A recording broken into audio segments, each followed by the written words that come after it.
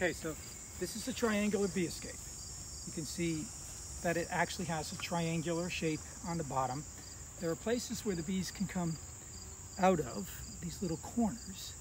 There's 3 of them. And the bees enter in through this hole here on the top.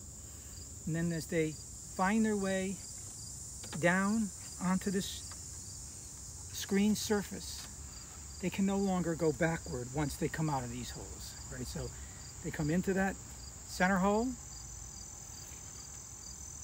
congregate under here, find their way through these exits, and then from then on, they naturally do not go backward and up through that hole. So once they're in this section of the bee escape, our job is done.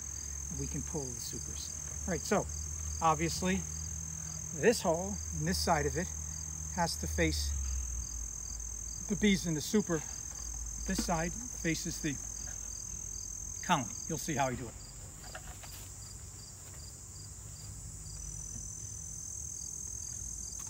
Okay, so I mentioned that I'm going to put 2 bee escapes on here.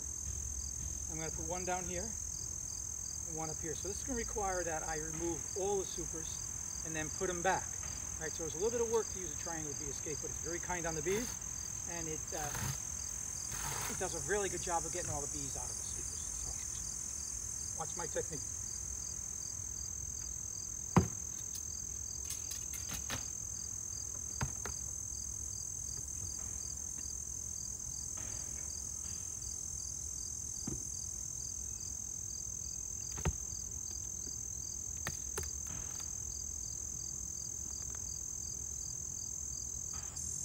This top super and put it on my super horse, which is behind me.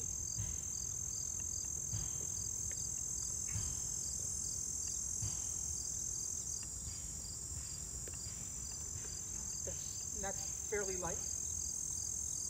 It has about 3 or 4 clumps on it.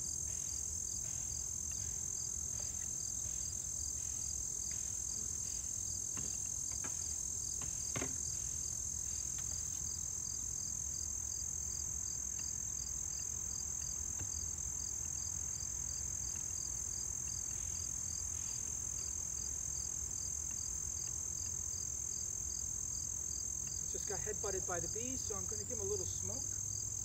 See if I can get agreement with them that I can take the honey. Okay, this one's full.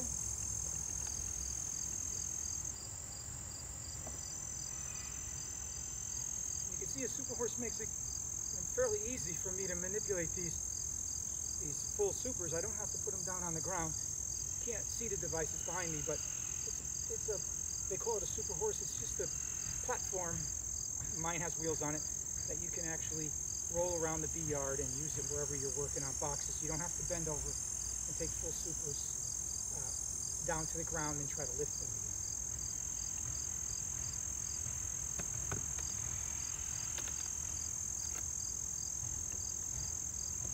This one is full.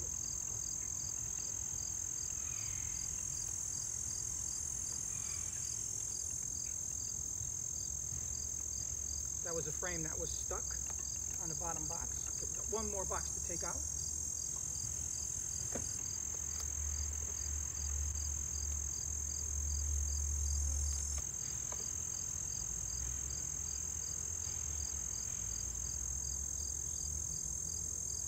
All right, so now's the first bee escape.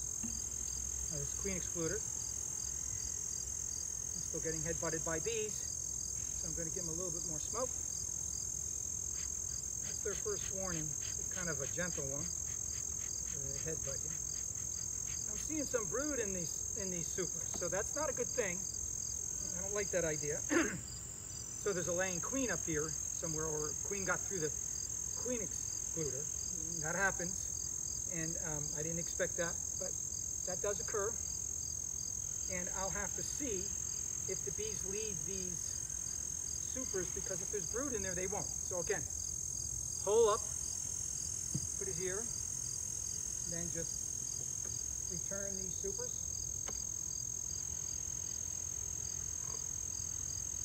I'll show you what I mean by there's some brood in there.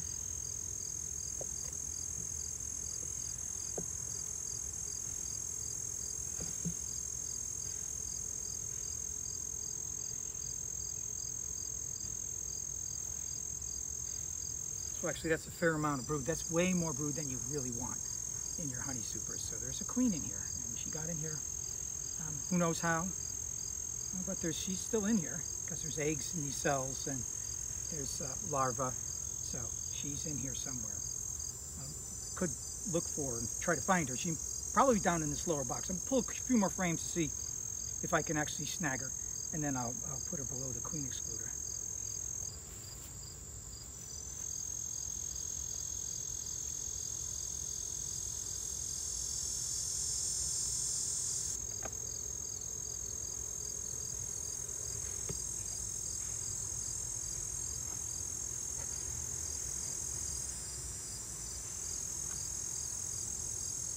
So as I mentioned, I'm going to put another bee escape now on these boxes.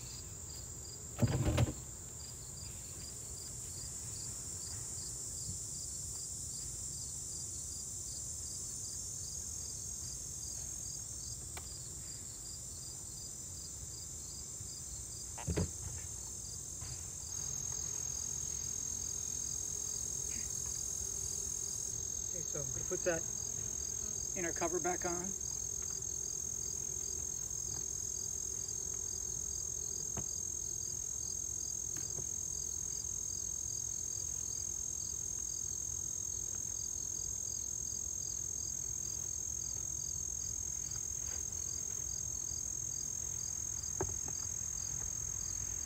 And that's it.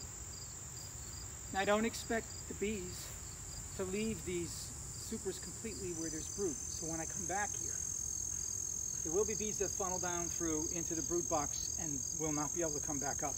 They'll collect under this bee escape first, then they'll find their way down. I'll pull these two and then shake the bees into this cover, into this escape, and then I'll come back and I'll harvest these two. But I expect when I come back, since there's brood, the queen got through here and laid up in some supers, that the bees will not leave those. The normal operation for a bee escape is pretty straightforward. You put the bee escape on, the bees leave the super at night, go down to the main brood nest, and they never come back up, and you're almost guaranteed to have 95% of your bees out of here. What's left is just shake out. So that's it. Hopefully you enjoyed this little section. Hopefully you learned a little bit about triangular bee escapes and how to apply them. Of course, if there weren't 4 supers on here, I would only require one bee escape.